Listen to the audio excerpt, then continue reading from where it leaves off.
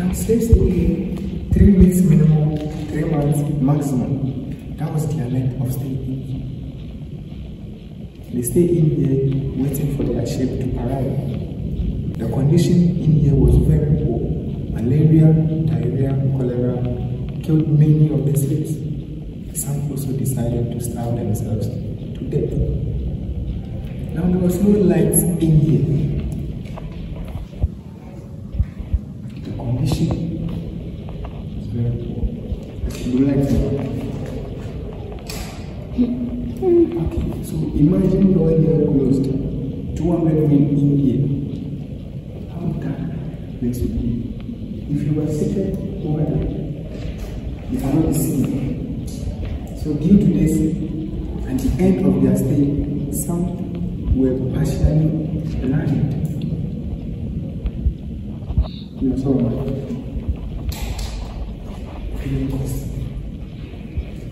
right on top of this chamber lies the church. The church on top of the middle fields. Initially, the law was passed in 1807 in England to mark the end of slave trade.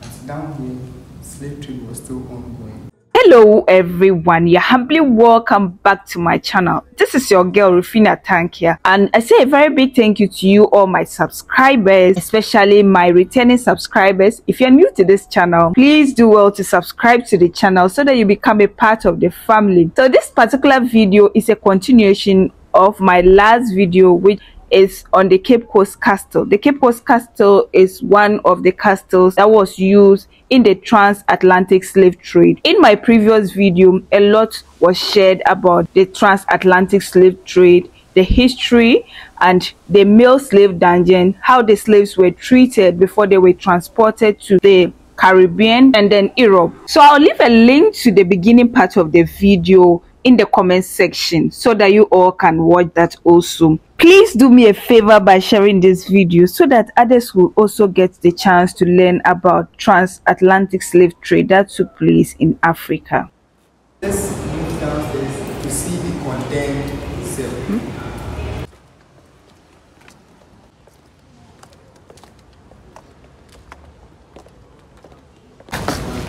Alright, so because of the sun, let's watch our heads while we move inside. We are in the condemned cell. Now, initially, this place used to be a storeroom. So when they needed this place for the condemned cell, the entrance was blocked. They created 3 new doors. The very first door, the middle door, and the last door. It was designed for men only. Now, those who were brought here were called freedom fighters. Those who tried fighting for their freedom. If you are caught, they first beat you outside, they later bring you in here. Now, in here, no food, no water, no light, no air. No one was brought in here, went out alive. Yeah, I'm sorry already. Now, the sad thing in here was when 10 people are brought here at the same time, and one dies the very first day they were brought here, the body will not be taken out. It remains here till they all die. So imagine when the body starts rotting, the stench alone can suffocate the rest to death. Now I would like to off the light for a few seconds. Let's see how dark the place will be.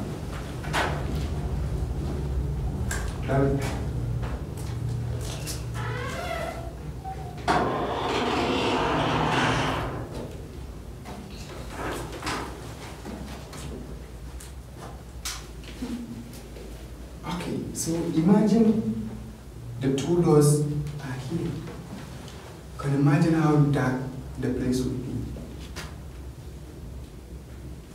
No one was brought in here, went out alive. The condemned cell. That's all. Okay, we are not slaves. I don't want anybody to die in here. So let's watch our heads whilst we move.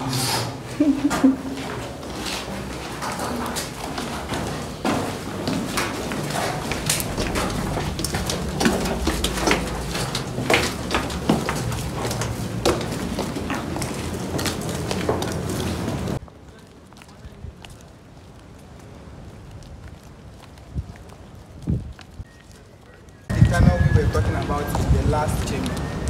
The tunnel we couldn't walk through. This part of the tunnel. So all the way from the last chamber, they moved through this to the exit. They joined the females. They used the door of no return. Now, if you want to have a look to see how deep and wide it is, you first watch your head, one step, move back, one at a time.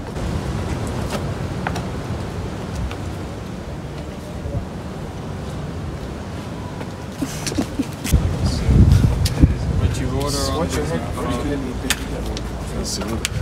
Hey, it's free. Why is good? There are no steps. Just okay, so from here, let's see the end of the tunnel.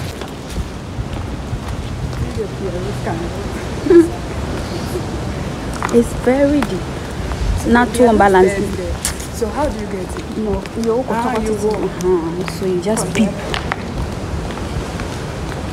By mistaking this. Not too unbalanced. Worry. One step down.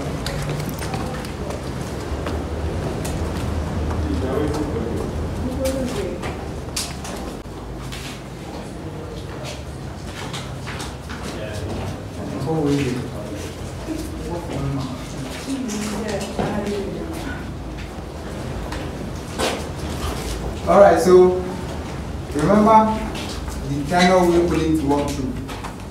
This marks the end of the tunnel. So all the way from the last chamber, the men move out here, the females down there will join them here. Use the initial door of no return. Now this was the initial door. This place was blocked because the tidal waves was coming in here. So they had to block this, create a new door of no return. So from the last chamber, they move out here, join the females down there, use the door of no return. Now, the door of no return was very small and narrow, designed for one person at a time. If you visit Elmina Castle, you will see the original door in 8 states. So from here, let's see the female punishment cell. Tell you why the females were also punished.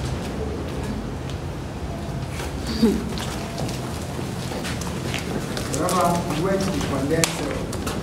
Thank you, Banti Mabalas.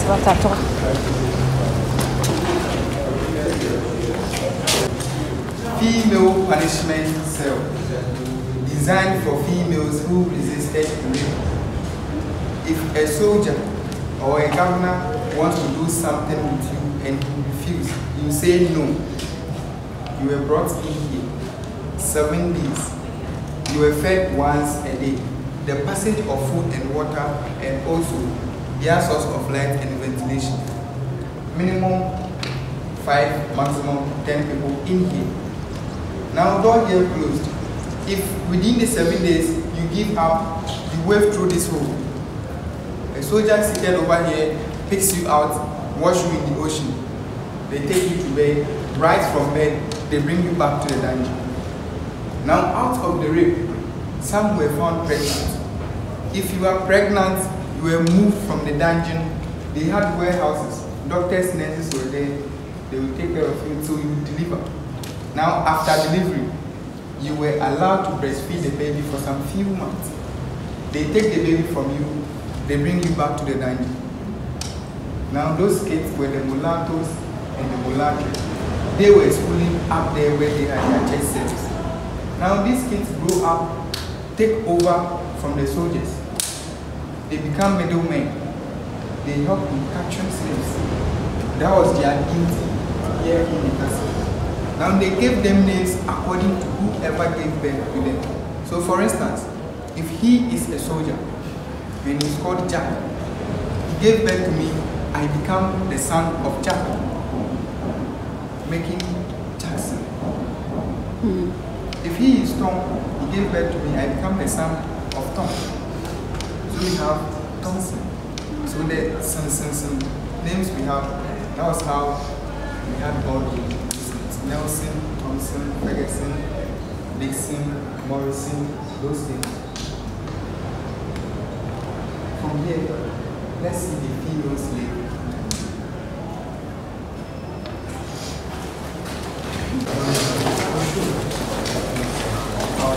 always open.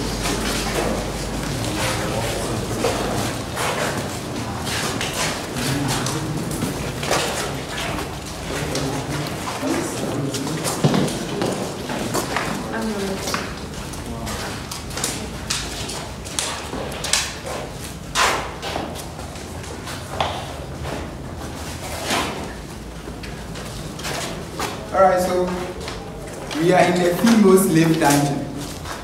And remember, in the male slave dungeon, we had 5 chambers. And each chamber held 200 captives. In the female slave dungeon, we have only 2 chambers. This very chamber and the one right opposite.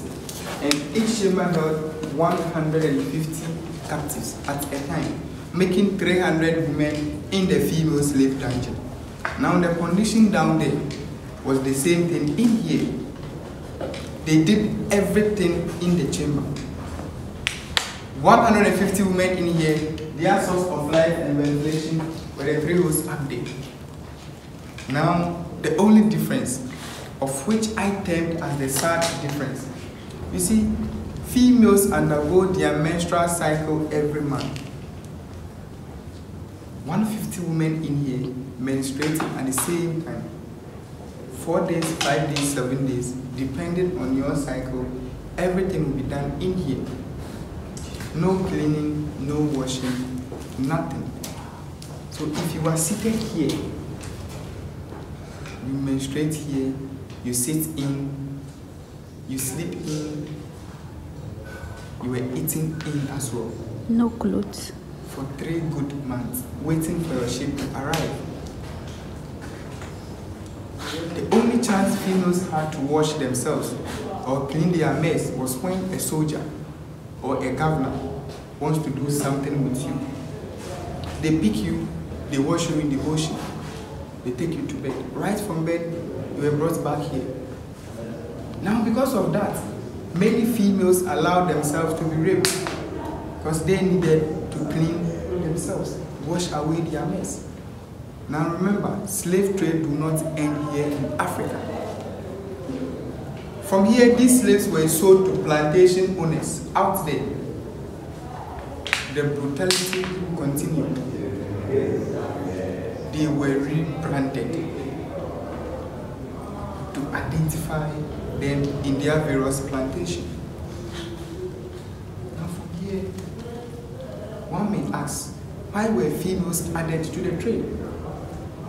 Why were females added to this atrocity?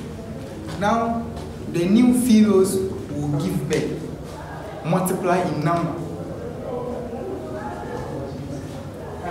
I always ask this question. If you are a true businessman and you really mean business, how are you going to keep your commodities? Are you going to keep them in a safer place, in a safer condition? Or you are just going to keep them anyhow? Now, if I am a true businessman and I really mean business, my commodities will be kept in a safer condition, in a safer place, so I will attract customers. So if this British really meant business, why this atrocity? Why this maltreatment? It's very simple. Because they knew they had these enslaved Africans cheap. They were exchanging human beings with commodities such as gunpowder, mirrors, tobacco, sugar, wine, toffee, bracelets, cheap fabrics. So they knew they had them cheap. So if thousands of them should die now, they will get thousands to replace them at a cheaper cost or a cheaper rate. That was how they treated these enslaved Africans. Now from here, let's see the door of no return.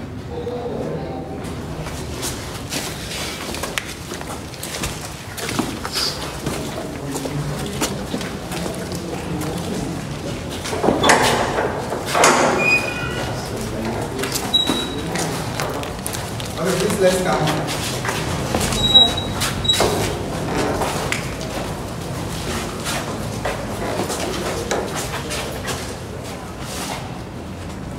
Door of no return. Now, door of no return because No one went through this door and came back. If you walk through this door, you lose your identity as a human being. You lose your language as well. In fact, when you move through this door, you cease to be a human. Because out there, you were forced to do everything. You were forced to speak the language of your master, bear the name of your master. Out there, your master was speaking French, Spanish, English. That's the language you'll be forced to speak. Now, slaves right from this door were taken to the Americans, the Caribbean, the Barbados, Jamaica, New York, Brazil, of which Brazil had the larger part of the slaves. So if you visit Brazil, you will see black people all over. Now in Africa, our names, our language identifies who we are, where we are coming from.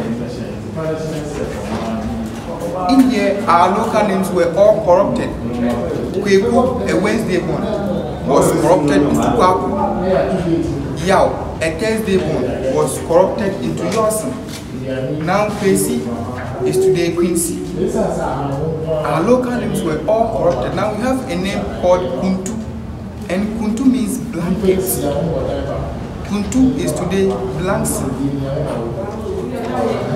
All our names were corrupted. Now remember, in the dungeon, communication was very difficult because of language barrier. Because these slaves were captured from different angles. Today, you and I are not slaves. We are moving out. We are assured to return. In fact, return safely. So let's move.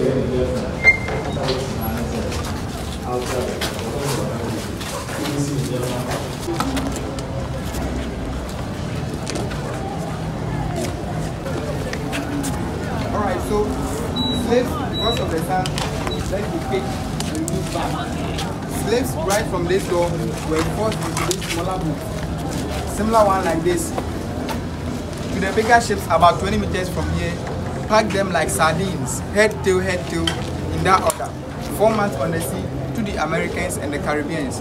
Now this whole area is called the European beach because only Europeans were allowed to swim in here. Now these slave ships came with wonderful names like humanity, peace and love, justice and freedom, God is love. So many wonderful names. Now these Europeans were not using this same door of no return. They had the golden stakes. Now on the bigger ships, the weak ones were unchained. If you are found pregnant on the bigger ships, you were thrown off board. Now the weaker ones, before they reach their destination, if you are still weak, you were thrown off board.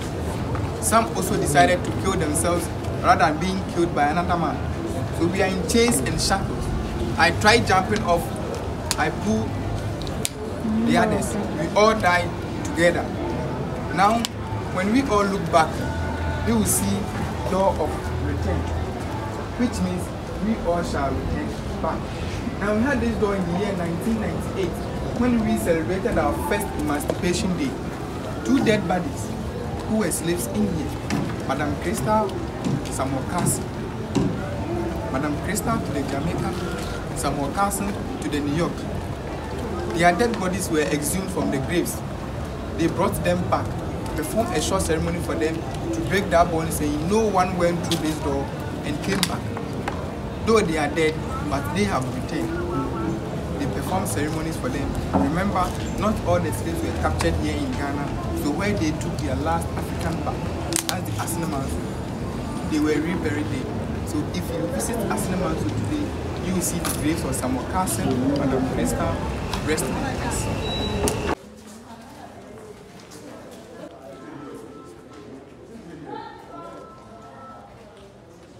Okay, so because of the sun, let's come this way.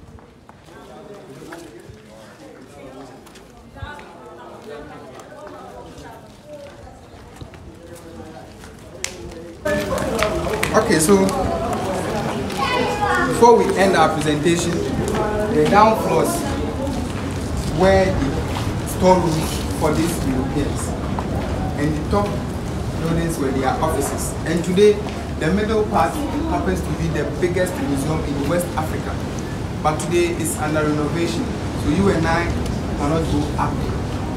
Now, before we end our presentation, I have a powerful message for you. Now, I always tell my visitors, the only person who can give you the exact details or information you need to know in here happens to be the walls of the castle. If the walls could speak, they will tell you everything you need to know about slave trade. Since they cannot speak, I am doing it.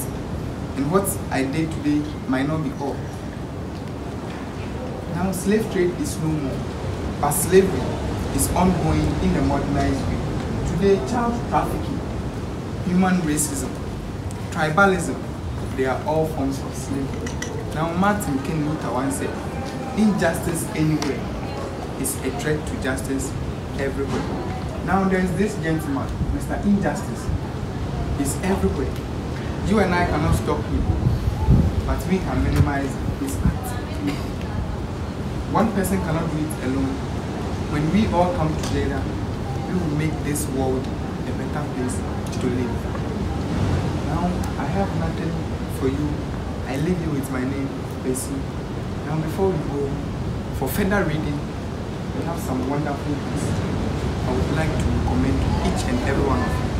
So from here, we move to the reception. I will show you the books. These are the books.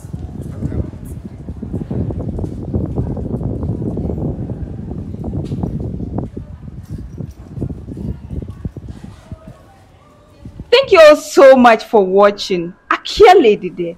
I want to say a very big thank you to you all for watching this video, and a special thank you to our tour guide Kwesi for taking his time to explain in details all that happened during the transatlantic slave trade in Africa. Please do well to leave your comments about what you think about the video, and don't forget to like, comment and share the videos. I'll see you all in my next video. Bye bye.